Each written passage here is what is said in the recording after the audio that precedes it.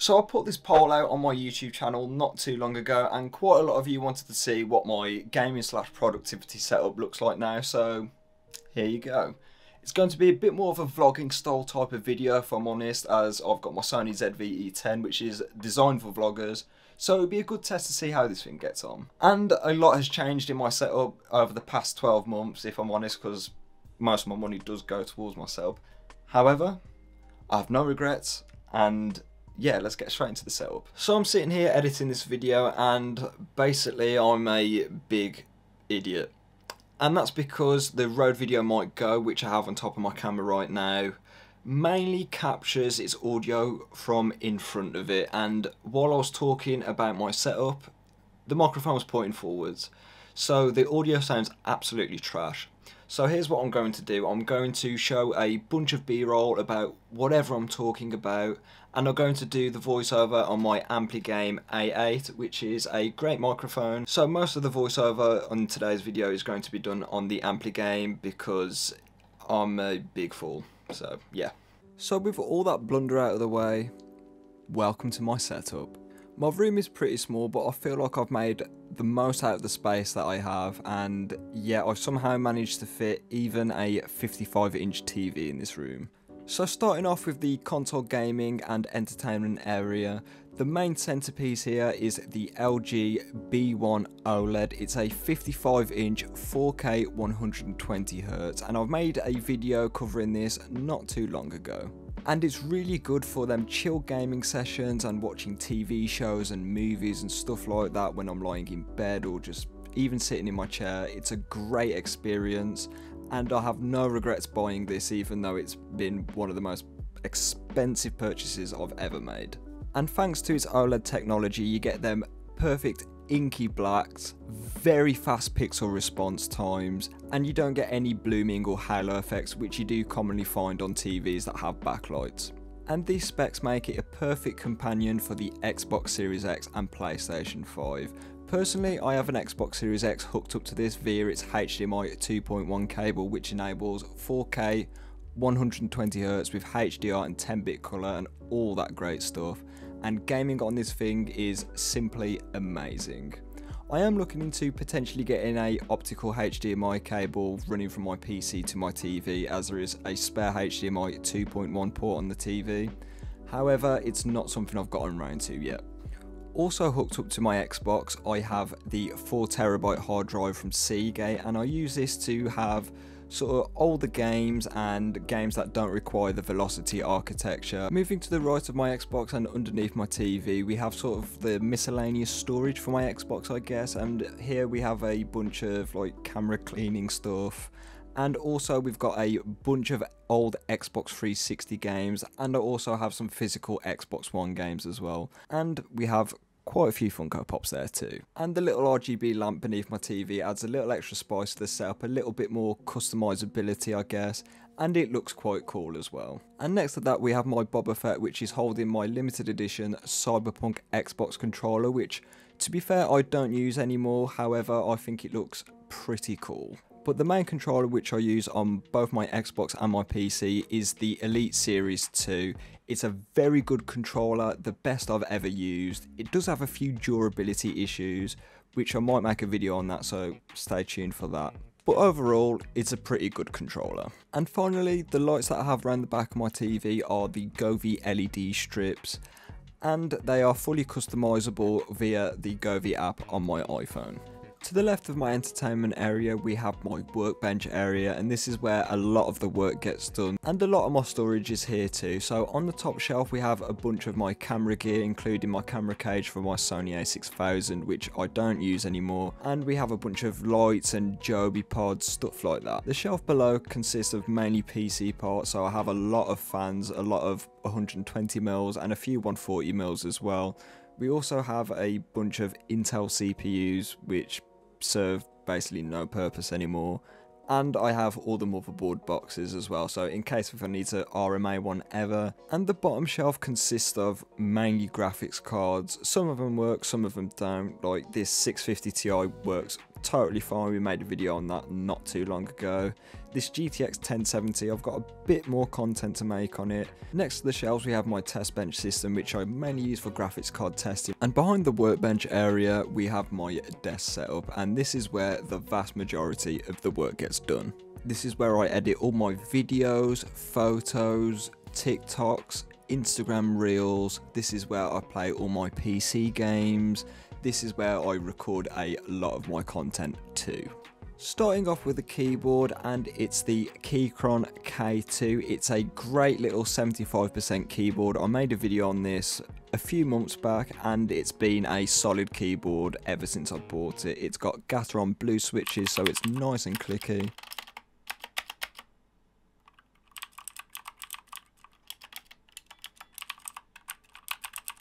And it's got multiple different lighting modes as well, so I can spice up the RGB.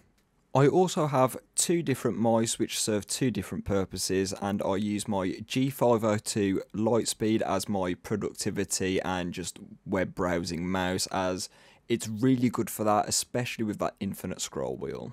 And for gaming, I use my Logitech G Pro X Superlight. It's a great mouse, incredibly light. Beneath my keyboard and mice is the Corsair MM350 Extended, I believe it's called, and I've had this for quite a few years now, and it's a solid mouse mat.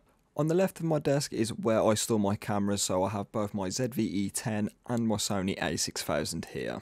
I used to use my a6000 for videos along with photos, however now I only use it for photos as its video capabilities aren't particularly great, and I have my Sony ZV-E10 now. And slightly to the right of this I have my RGB moon, which just like my RGB lamp over from my entertainment setup has customizable RGB which can be controlled via a remote.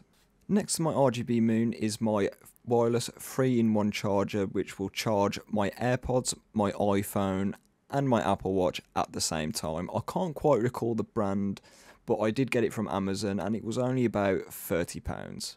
Above all this are my dual monitors, and my main one is the LG GN88A, I believe the model name is. It's 144Hz, 1440p, and it's an LG Nano IPS, so it's a pretty good display, and 1440p over 1080p looks a lot more crisp, and you're not taxing your PC's hardware that much more. And it's pretty much perfect for any type of game, especially them competitive games, as I've been playing a lot of Call of Duty Modern Warfare 2 recently. And above my main monitor is the light bar from Qantas, and this effectively reduces eye strain, especially when you're in a dark room, so it's great for when I'm doing uni work late at night and stuff like that. It really does help with my eye strain, and it also acts as a light for when I'm doing unboxing videos as well, so I've kind of took out two birds with one stone there.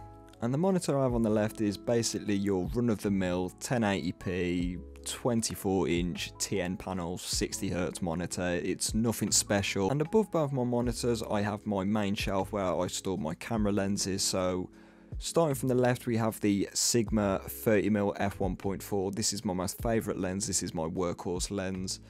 Next to that we have the Sony FE85 1.8. This is also an incredibly sharp lens too. And on the far right we have the Sony 55-210, I believe it is. And then on the left of these we have a lot of my Funko Pops which stay up there just to add a bit of spice up there. Back down to the main setup, and the thing that is powering it all is my custom built PC which has a Ryzen 9 3950X, 32GB of Corsair Dominator memory which runs at 3200 MHz, and I recently upgraded to the RTX 3080 10GB Founders Edition. And in the top USB port I also have my SanDisk USB reader, which is how I transfer all my photos and my videos to my PC. The desk that holds everything up is actually a kitchen worktop, and I got it from eBay. It's 150 centimeters long and it comes in a walnut finish, so I think it's a pretty good alternative to them crappy IKEA Linmon desks, so yeah, not a bad desk at all. Going around the sides and under my desk are the Govee LED strips, similar to the ones that I've got around my TV. Yeah, going under my desk, the cable management isn't particularly perfect. I just haven't gotten around to cleaning it up, I guess.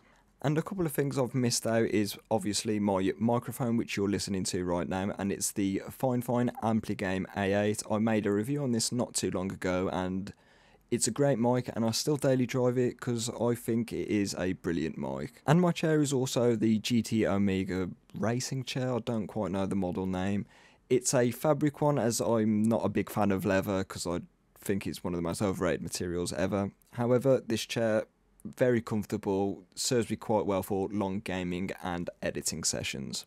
And one thing I forgot to go over was my laptop. It is the Asus VivoBook X413, I think, and it comes with a 10th gen Intel Core i7, 8GB of RAM, and a 512GB NVMe SSD.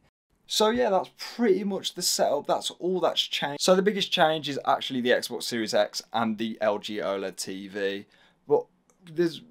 But little things have changed here and there, like my camera collection has massively improved now. We've got a lot more lenses, which I need to use a bit more if I'm honest. I need to go out and get some more photos. And I did actually make a new photography account on Instagram as well. It's called Danlem Photo, if you want to follow that to see some bangers. It's not tech related, it's just photography of pretty much anything and everything, nature, street, stuff like that, cars, stuff like that. So if you want to see that, I'll link it down in the description below. But other than that, that's pretty much the setup. So if you like the setup and if you like the video, drop a like and subscribe and comment, and I'll catch you in the next one.